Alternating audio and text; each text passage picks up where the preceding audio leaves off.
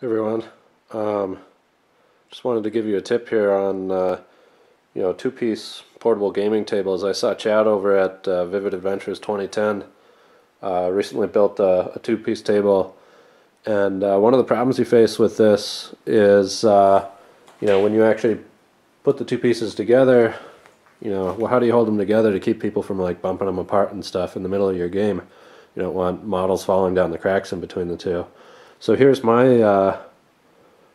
here's one half of my table, and there's the other half there. I built these last spring, and I saw Chad use kind of like giant staples to hold this together. What I did here was I drilled holes in the side, and then put magnets in there, and I put magnets in both sides so that they actually stick together when you bring the two pieces together.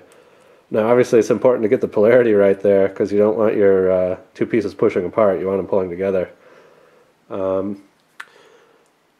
There's the biggest magnet I used. I think in the future I would probably use a little bigger magnet so it was a little stronger, but all I did was drill a hole, push the magnet in, and then just cover it in epoxy.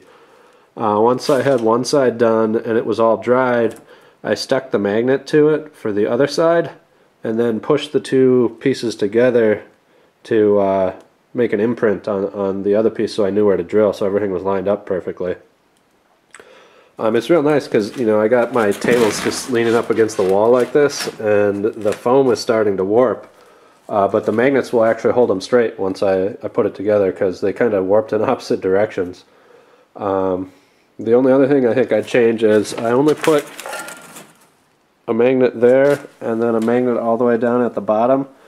I'd probably put one in the middle too, because there's a bit of a warp in the middle as well.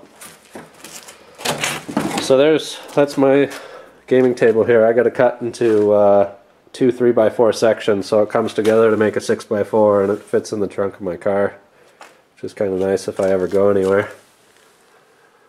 I just textured it with sand, glued the sand on and then painted it up, and then glued some flock down over that.